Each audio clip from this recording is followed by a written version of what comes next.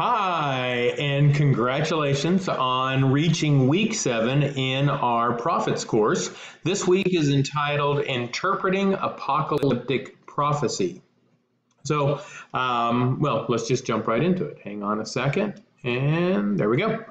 So this week we're looking at prophetic literature that is also apocalyptic by nature. We have 4 goals: to engage in theological reflection on the relationship between eschatology and ethics in the prophetic or apocalyptic corpus. 2, to articulate an understanding of apocalyptic literature and its significance for the interpretation specifically of Daniel, portions of the Old Testament prophetic corpus that are apocalyptic, and then finally, at least a taste of jumping forward into Revelation. Third, to exegete an apocalyptic passage from Daniel, and then fourth, to defend a position on the correct interpretation of like the Son of Man in Daniel chapter 7, verse 13. And that's our primary text that we're going to work with. You have a long essay today or this week, and then you actually have 2 different discussion posts. So for assignment 7.1, interpreting apocalyptic genre, this is an essay, and by essay that means to me that you should have an introduction with a thesis statement, multiple paragraphs of evidence in your body, and then finally a conclusion that includes not only personal reflection and summary, but application. So for the assignment, in the reading by Sandy this week, he compares the apocalyptic visions of the book of Daniel with similar visions in Revelation. He summarizes how one should interpret the genre as apocalyptic paints expressionistic pictures. Interpreters should stand back and look at the picture. What is the overall effect, and what did the artist seek to convey? But be careful not to stand too close. The artist's intent cannot be understood if viewers stand close enough to see individual brushstrokes.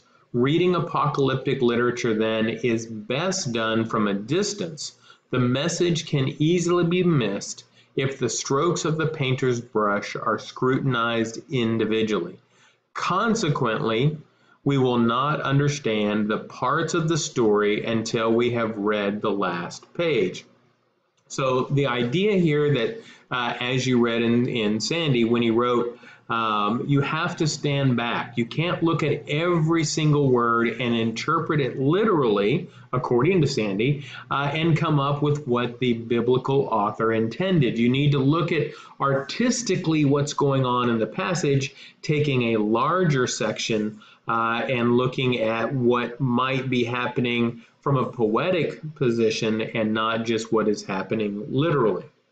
All right, so going on to the assignment, much of popular eschatology today operates contrary to this. Many influential pastors and biblical scholars support quite literal interpretation of futuristic apocalyptic passages in Daniel and in the New Testament in Revelation. In a 4-page position paper, answer the following questions.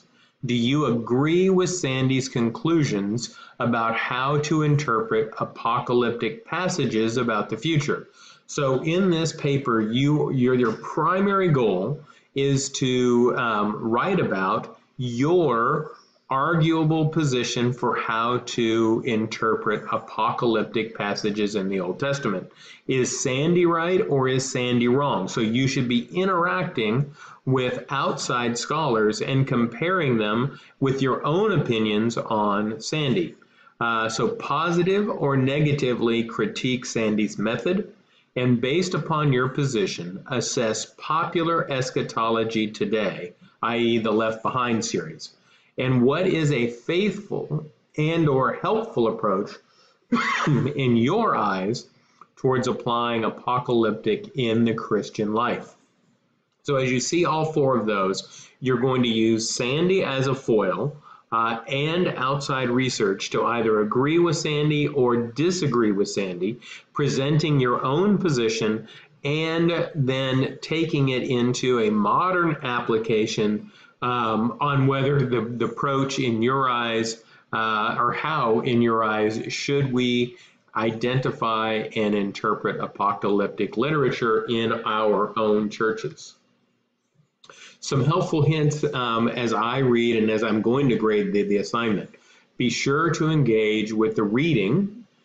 Second, the goal is to describe your methodology for the interpretation of Old Testament apocalyptic literature, and your interpretation needs to be well-founded in biblical evidence and outside research.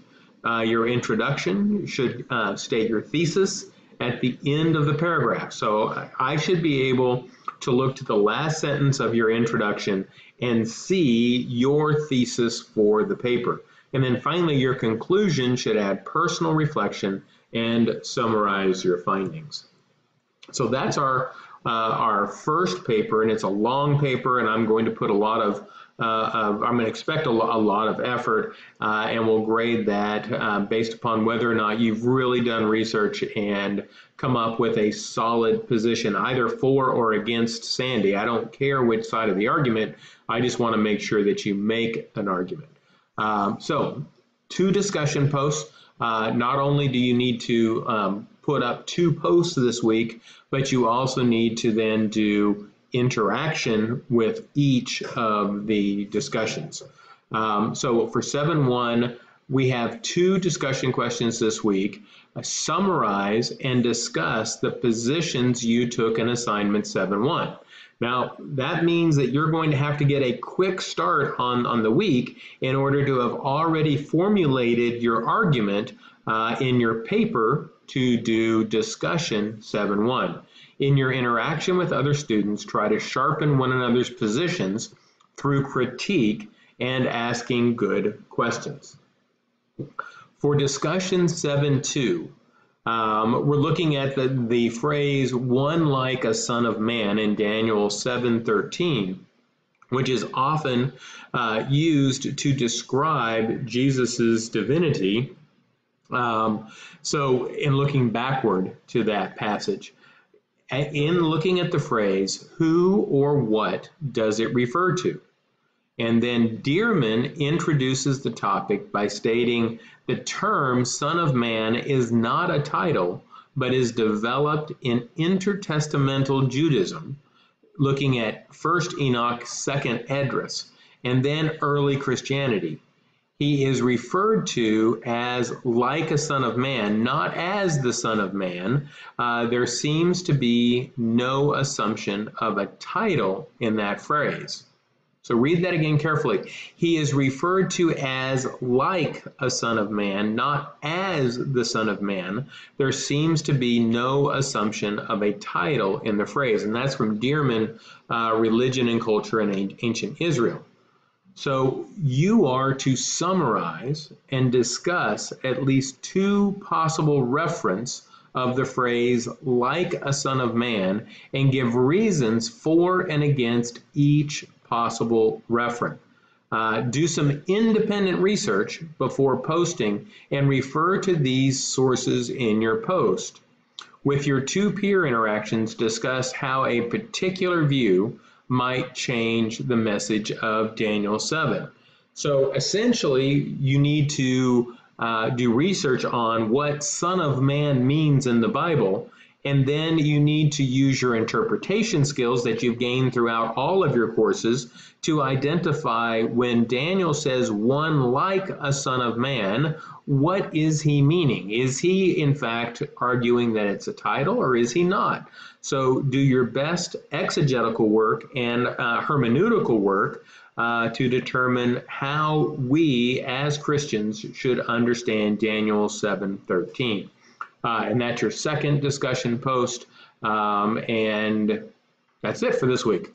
So last thoughts, call me or email me with questions. If you are confused about something, email me as quickly as you can in the week. As I've mentioned before, I do check my email multiple times a day. and we'll get right back to you. So have a great week. I look forward to seeing what you come up with. We're just 2 weeks away from the end of the course, and I'll talk to you soon.